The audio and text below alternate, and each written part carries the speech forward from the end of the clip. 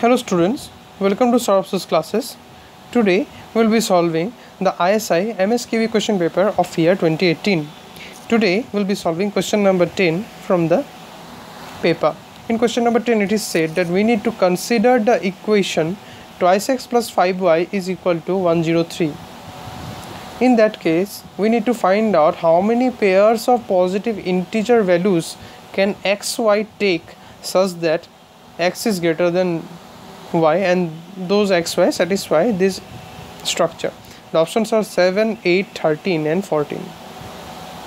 So we have been given that twice x plus 5 of y is equal to 103 and x and y belongs to the positive integers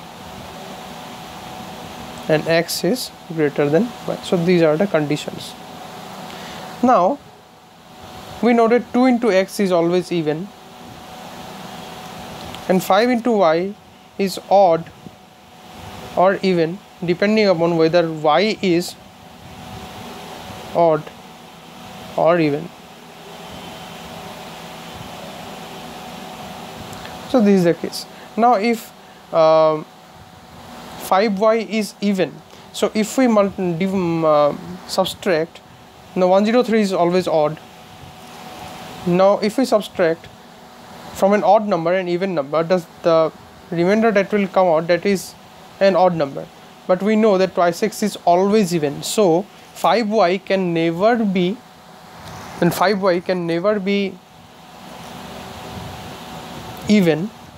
5y can never be even. 5y has always to be y, and if 5y is y, that implies y also has to be odd. Therefore we can say that 5y has to be odd, and this implies that y has to be odd. So then y can take the values 1, 3, 5, 7, 9, 11, 13. And now for 15, if we try to check out, when we take y equal to 15, then twice x plus 75 is equal to 103. This implies that twice of x is equal to 103 minus 75, that will be equal to 28, and this will imply that x will be equal to 14, which is less than 15 and as such less than y.